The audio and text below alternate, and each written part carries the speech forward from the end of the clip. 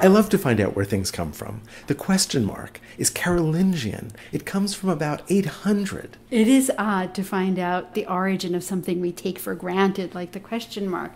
Now, we use the term Carolingian to refer to the time of Charlemagne and his successors. Charlemagne, also Charles the Great, or Carolus Magnus, hence the name Carolingian. He was a king. He was famously crowned emperor in 800 by the Pope in Rome, and he ruled over a collection of kingdoms that he had conquered, that his father had conquered, that his grandfather had conquered. He was a Frank. The ancient Romans would have considered them barbarians. These were people who migrated into Western Europe from the East and who settled into what is now Germany, northern France. But eventually, over generations, this is before Charlemagne, they were able to consolidate their power, and by the time we get to about 800, Charlemagne is ruling a vast expanse of Europe. So how do we put together this idea of this warlord conquering whole kingdoms and somebody who invents the question mark, who invents punctuation as we use it? Well, strangely, those things go together. Charlemagne had to govern a vast kingdom where there were many different languages and dialects spoken. He really needed to organize and educate to create a Christian kingdom, a Christian empire. This was a really brutal period. And these were warlords. These were when castles are being built because people are marauding, armies are attacking, fields are being burned. This was a tough period. And so the stability that was there because of the Roman Empire, the relative stability, is gone. There are really only vestiges of the civilizing functions of the Roman Empire. The Romans had law, they had roads, they had trade systems, they had educational systems. They had a vast bureaucracy and trained civil servants to help the government run. All of that was gone. So they had to figure out how they could create systems again, based in part on the old Roman systems that were capable of holding this empire together. But Charlemagne was deeply religious. He took his Catholic faith very seriously, and that became the binding agent for all of these diverse peoples and lands. Well, Charlemagne wanted to rule over a Christian kingdom and saw himself as a divinely ordained emperor. The problem was that most of his religious bureaucracy, his priests,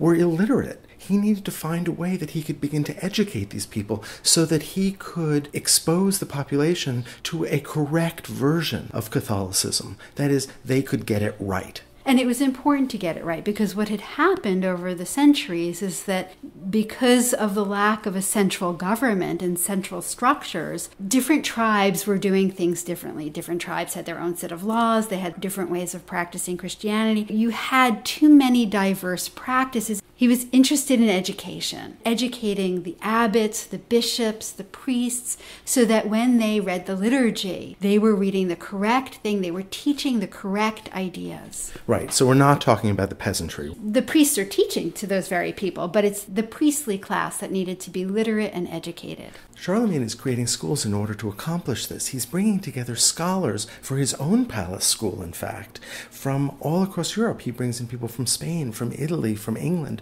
from Ireland. He wants to learn how to write Latin himself.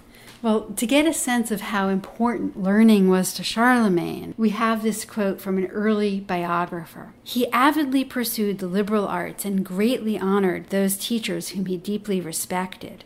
To learn grammar, he followed the teaching of Peter of Pisa.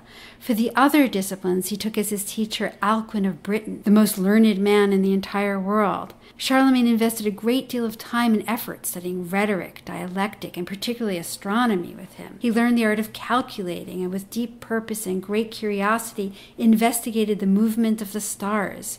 He also attempted to learn how to write, and for this reason, he used to place wax tablets and notebooks under his pillow on his bed, so that if he had any free time, he might accustom his hand to forming letters. But this effort came too late in life, and he achieved little success.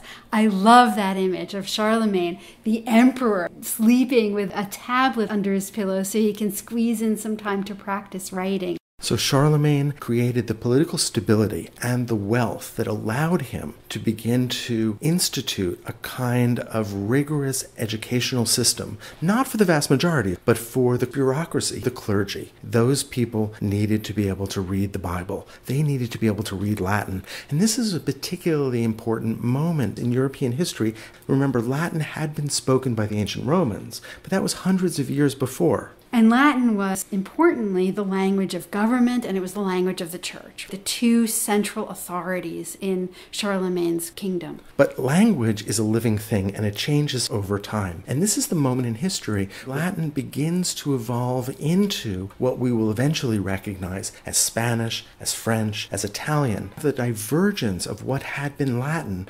Charlemagne was interested in revising Latin, removing the change that had accumulated in Latin over the centuries, and reforming Latin, bringing it back to what he thought was its classical form. Which means that we really have two different kinds of language. The high language Latin of the church, of government, and we have the common spoken languages of the people. So what does he do? He sets up schools throughout his kingdom, especially in monasteries. Charlemagne set up scriptoria, places where the monks could copy books. Now, what this allows is the ramping up of the production of religious texts and other ancient texts. And so the number of manuscripts that come out of scriptoriums increases dramatically. In the several hundred years before Charlemagne, we have 500 manuscripts that survive. But between 750 and 900, about the time that we consider the Carolingian period of Charlemagne and his successors, we have 7,000. And so there's clearly a deliberate attempt to retrieve, to preserve, and to copy texts, and also to correct texts. Think about what went into creating a book. These were handmade objects on materials that were quite expensive. This is long before paper was used in the West. What they used was parchment, sheepskin. All of this is being done by hand. This is a really hard thing for us to imagine. There's a monk in a scriptorium. By some accounts, one skilled scribe could copy as many as 7 pages with 25 lines on each page in one day. So this is slow going, it's expensive, and the scribes themselves had to be literate. There's a great quote by a scribe complaining about his work. The art of scribes is the hardest of arts. It is difficult toil. It is hard to bend the neck and plow through the pages for 3 hours. 3 fingers write, but the whole body toils. Just as it is sweet for the sailor to reach harbor, so sweet is it for the writer to put the final letter on the page. And of course, there was this newfound emphasis on doing it exactly right. And because they were so concerned about doing it exactly right, the Carolingians helped to develop a new kind of script called minuscule. So just like Charlemagne was interested in standardizing and correcting the Bible and other texts, he was interested in standardizing writing so that more and more people could read it, and more monks would be able to copy it. Right. He was lowering the bar in terms of the difficulty of writing so that he could create more efficiency and create more production, so that more books could go out from the monasteries to the local churches and more people could get it right. Before this, writing had become very unclear. Words were elided with one another. Scribes often showed off with little calligraphic flourishes that made it difficult to read. Charlemagne was all about legibility, making everything clear and correct. So Charlemagne is all about correcting, reforming, standardizing, and wielded enormous power to make those things happen. It's important to remember at the same time that he's doing all of these fabulous educational and cultural reforms, he's also leading armies and conquering people. So all this education was necessary because Charlemagne was trying to create this Christian kingdom. He had moved beyond the borders that his father, his grandfather, his great-grandfather had accumulated. He moved south into Italy, conquering the Germanic tribe, the Lombards, and taking on the title King of the Lombards. He pushed successfully into Spain just a bit, in the area that is now Catalonia and the Basque region. He pushed into Brittany, and probably with the most difficulty, he subdued the Saxons. This was a non-Christian tribe in the northeast. He Christianized them, and it took several decades. So for all his educational reforms, we have to also remember that he could be a ruthless warrior. There's one particular episode that really brings that home. Charlemagne apparently had thought he had subdued the Saxons. He had granted titles to their leaders as aristocrats in his kingdom, but some of his men were attacked by a group of rebel Saxons, and Charlemagne took his vengeance on Saxon captives, executing 4,500 in one day, cutting off their heads. We still have an enormously important legacy from Charlemagne and his successors.